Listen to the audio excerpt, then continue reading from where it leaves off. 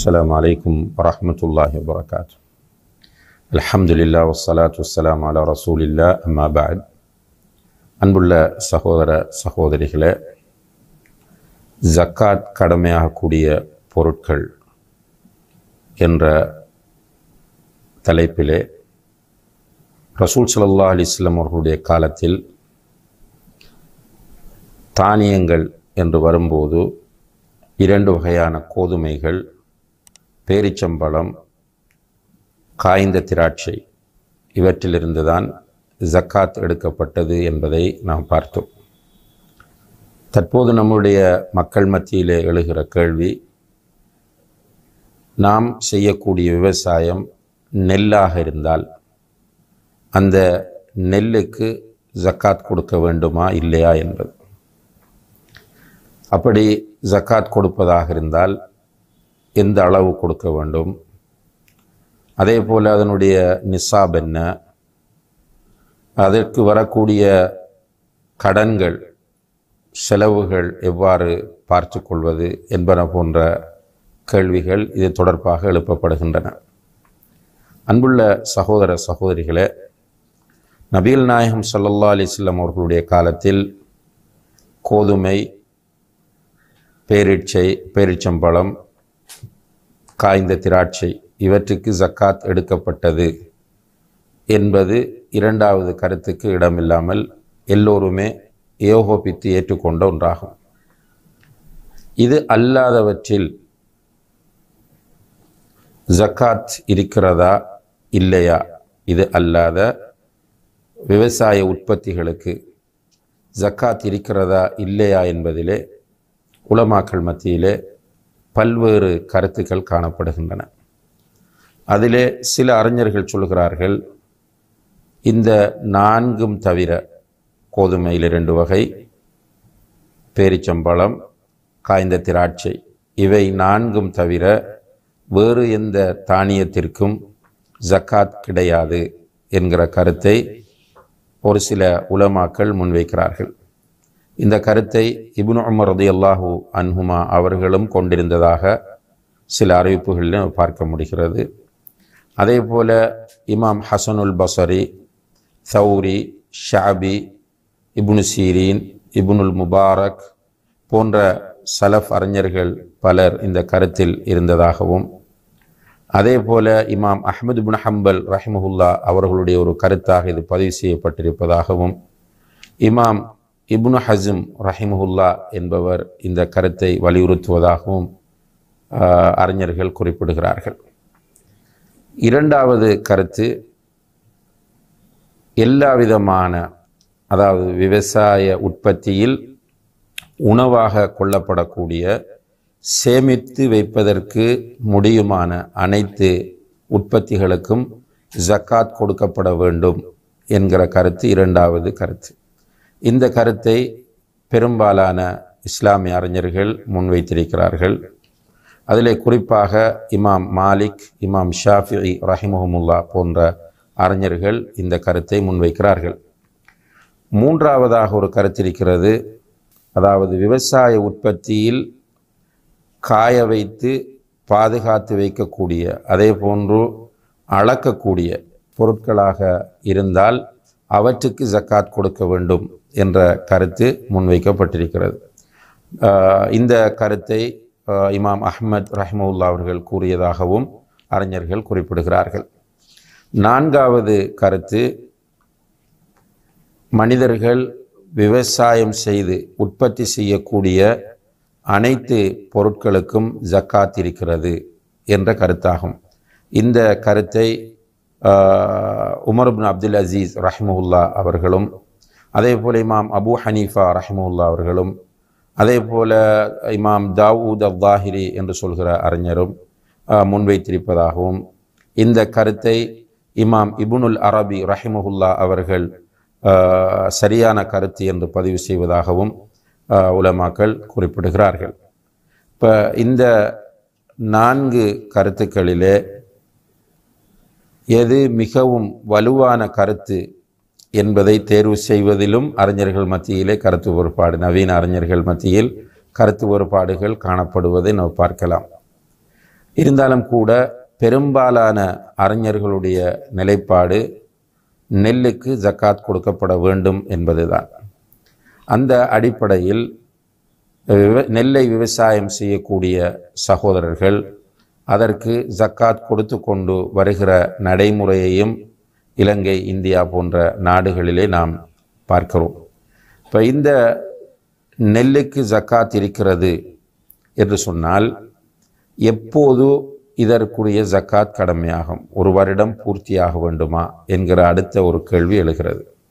இப்போ நெல்லுக்கு ஜக்காத் இருக்கிறது என்ற கருத்து வலுவான கருத்தாக கொள்ளப்படுகிற பட்சத்தில் நெல்லுக்குரிய ஜக்காத் கொடுப்பதற்கு ஒரு வருடம் பூர்த்தியாக வேண்டுமா என்று கேட்டால், பொதுவாக நாம் ஏற்கனவே பார்த்தோம், ஜக்காத் கடமையாகக்கூடிய பொருட்களிலே தங்கம், வெள்ளி, அதே போல வியாபார பொருட்கள் இவற்றுக்கு ஒரு வருடம் பூர்த்தியாக வேண்டும் என்பதை கவனித்தோம்.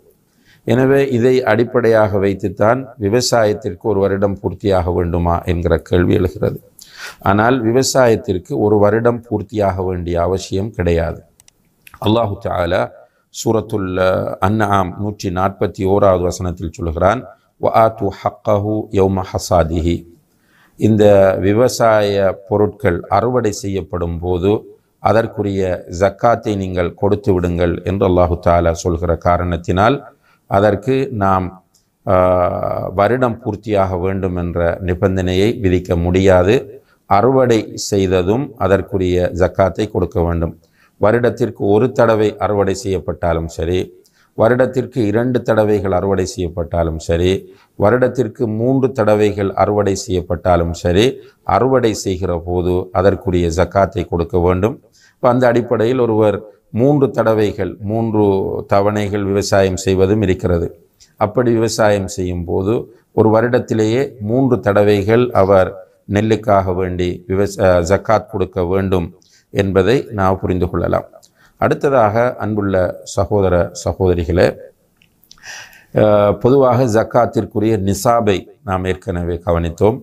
அந்த நிசாப் என்கிற அளவில் நெல்லுக்கும் நிசாப் இருக்கிறதா என்று கேட்டால், ரசூல் ஸல்லல்லாஹு அலைஹி வஸல்லம் அவர்கள் இந்த விவசாய உற்பத்திகள் பற்றி பேசுகிற நேரத்தில் லைஸ ஃபீமா தூன ஹம்சத்தி அவுசுகின் சதகா, 5 வசக்குகளுக்கு குறைவாக இருந்தால் அதில் ஜக்காத் இல்லை என்று குறிப்பிடுகிறார்கள். புகாரி முஸ்லிமிலே பதிவு செய்யப்பட்டிருக்கிற ஹதீஸ். 5 வசக்குகளுக்கு குறைவாக இருந்தால் அதில் ஜக்காத் இல்லை என்று சொல்கிறார்கள். இப்போ 5 வசக்குகள் என்றால் கிட்டத்தட்ட 647 கிலோகிராம் வரும். 647 கிலோகிராம் நெல்லுக்கு ஜக்காத் கொடுக்க விரும்புகிறவர்கள் 647 கிலோகிராமுக்கு மேலே நெல் இருந்தால்தான் அவருக்கு ஜக்காத் கடமையாகும் என்பதை நாம் புரிந்து கொள்ள வேண்டும்.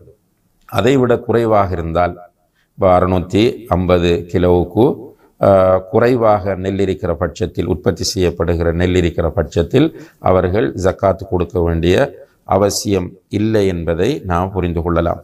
அடுத்ததாக அன்புள்ள சகோதர சகோதரிகளே, எவ்வளவு கொடுக்க வேண்டும் என்று கேட்டால், நிசாபை அடைந்து விட்டால், நெல் நிசாபை அடைந்து விட்டால் எவ்வளவு ஜக்காத் அதிலே கொடுக்க வேண்டும் என்பதை நம்ம பார்க்கும்போது, நபிகள் நாயகம் ஸல்லல்லாஹு அலைஹி வஸல்லம் அவர்கள் விவசாய உற்பத்திகளை பற்றி சொல்லுகிற நேரத்தில் புகாரி, அபூ தாவூத், திர்மிதி, நசாய், இப்னு மாஜா போன்ற ஹதீஸ் நூல்களில் பதிவு செய்யப்பட்ட ஒரு ஹதீஸ் சொல்லுகிறார்கள், ஃபீமா சகத்தி ஸமாஉ அல் உஷ்ர், அதாவது வானத்திலிருந்து மழை பொழிந்து உற்பத்தி செய்யப்பட்டதாக இருந்தால் 10ல் 1, நீர் பாய்ச்சி உற்பத்தி செய்யப்பட்டதாக இருந்தால் 20ல் 1 கொடுக்க வேண்டும் என்று சொல்கிறார்கள்.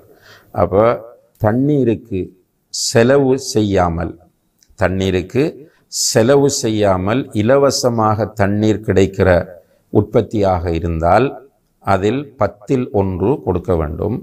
அதே நேரத்தில் தண்ணீருக்கு செலவு செய்து காசு கொடுத்து பணம் கொடுத்து தண்ணீர் பாய்ச்சக்கூடிய சிஸ்டம் இருக்குமாக இருந்தால் அவர்கள் 20ல் 1 கொடுக்க வேண்டும் என்பதை நாம் புரிந்து கொள்ளலாம். அடுத்ததாக ஒரு பிரதானமாக கேட்கப்படக்கூடிய ஒரு கேள்விதான் இந்த விஷயத்தில், நெல்லினுடைய அல்லது விவசாய உற்பத்திகளினுடைய ஜக்காத் விஷயத்திலே கடன். இப்போ கடனுக்கு என்ன செய்வது? இப்போ இதை பொறுத்தவரையில் அன்புள்ள சகோதர சகோதரிகளே, விவசாயத்தை செய்வதற்காக வேண்டி ஒருவர் கடன்பட்டிருக்கிறார் என்றால், விவசாயத்தை செய்வதற்காக ஒருவர் கடன்பட்டிருக்கிறார். விதை நெற்களை வாங்கியிருப்பார், அதற்கு தேவையான எண்ணெய் மருந்துகள் வாங்கியிருப்பார், அதுபோல கூலி கொடுப்பதற்காக, இப்படி அந்த நெல்லை உற்பத்தி செய்வதற்காக அவர் கடன்பட்டிருந்தால், இதில் சரியான கருத்து, அவர் அறுவடை செய்த பிறகு அந்த கடனுக்குரிய நெல்லை அவர் அந்த உற்பத்தியிலிருந்து எடுத்துவிட வேண்டும். அப்போ ஜக்காத்துக்குள்ள அந்த கடன் சேர்க்கப்பட மாட்டாது என்பதை நாம் புரிந்து கொள்ளலாம். இதில் தெளிவை அடைந்து கொள்ளுங்கள். நிறைய பேர் திரும்ப திரும்ப கேட்கிற ஒரு மசாலா. இதிலே மிக சரியான கருத்து என்னவென்றால், கடன் பட்டிருந்தால் அந்த கடனை அறுவடை செய்திருக்கிற அந்த உற்பத்தியிலிருந்து கழித்து விட வேண்டும். கழித்து விட்டு எஞ்சுவதைத்தான் ஜக்காத்திற்கு கணக்கு பார்க்க வேண்டும். அடுத்ததாக ஒரு கேள்வி வரும், இப்போ கடன் படாமல் செலவழித்தது, கடன் படாமல் விவசாயத்திற்காக செலவழித்ததில் என்ன செய்வது என்ற அந்த மசாலாவை பொறுத்தவரையில் அதிலே அறிஞர்கள் மத்தியிலே 2 கருத்துக்கள் இருப்பதை நாம் பார்க்கிறோம். அதாவது முதலாவது கருத்து, ஜக்காத்தை எடுப்பதற்கு முதல் செலவை கழிக்கக்கூடாது. அப்படி என்றால் என்ன சொல்கிறார்கள் என்றால், கடன் இருந்தால் கடனை கழித்து விட்டு ஜக்காத்தை கணக்கு பார்க்க வேண்டும். அப்படி கணக்கு பார்க்கிற நேரத்தில் செலவினங்களை கழிக்கக்கூடாது, செலவுகளையும் இன்க்ளூட் பண்ணித்தான் பார்க்க வேண்டும். அப்படி என்றால் கடனுக்காக ஒதுக்கப்பட்டது போக எஞ்சி இருக்கக்கூடிய அவ்வளவு நெல்லுக்கும் அவர் ஜக்காத்தை கணக்கு பார்க்க வேண்டும். இது முதலாவது கருத்தாகும். இந்த கருத்தை ஹனஃபி மதுஹபிலும் நாம் காண முடிகிறது. இமாம் இப்னு ஹஸ்ம் போன்றவர்களும் இந்த கருத்தை ஆதரித்திருக்கிறார்கள்.